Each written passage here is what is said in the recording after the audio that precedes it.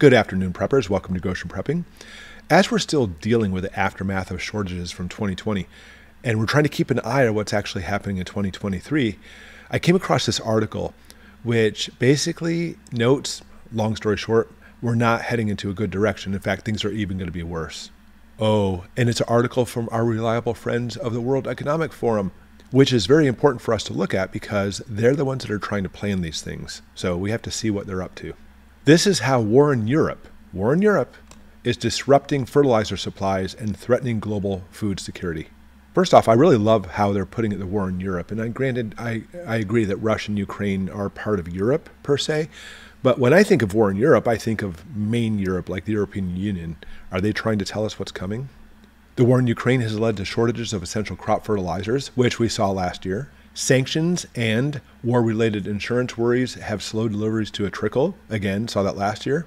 And the disruption threatens food security of the world's most vulnerable people. We saw that again last year as well.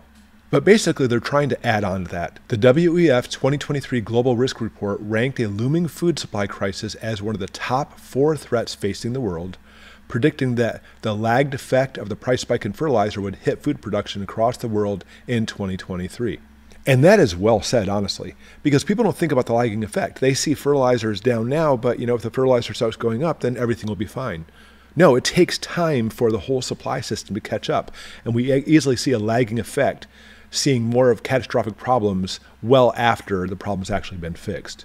And it hasn't been fixed either. So we're in trouble as far as fertilizer goes.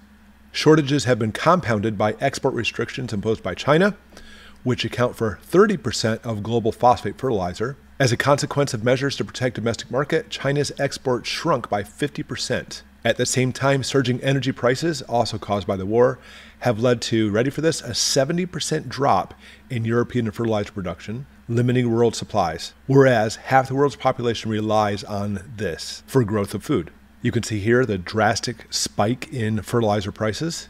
And all this makes perfect sense for the fact that understand when they put the fertilizer on the ground, it's not as the crops are halfway growing.